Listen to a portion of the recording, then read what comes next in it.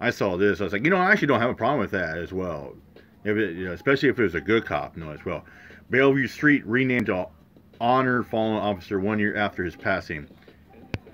State leaders honor Officer Jordan Jackson with a Law Enforcement Medal of Honor and unveil a street sign paying tribute to his service.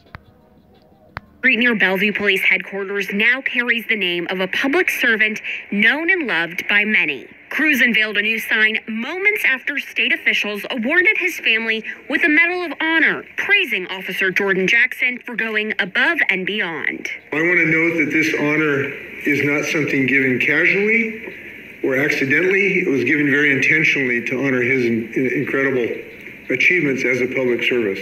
Officer Jackson was on duty a year ago, riding his patrol motorcycle when he was involved in a fatal crash.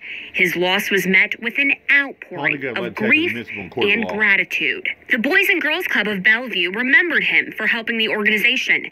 Friends and family shared stories about his devotion to loved ones and passion for making a difference. Today, Attorney General Bob Ferguson and Governor Jay Inslee thanked him for that work, handing a Medal of Honor to his small children and speaking to the weight that comes with his name on 6th Street. The one most striking common denominator for virtually anybody who has a street recognized in this way is service.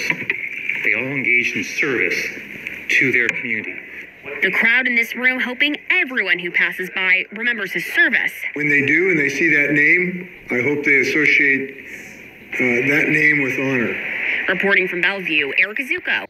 Yeah, like I said, I don't have a problem. I think it's good they honor a fallen officer that did good for the community and the city as well.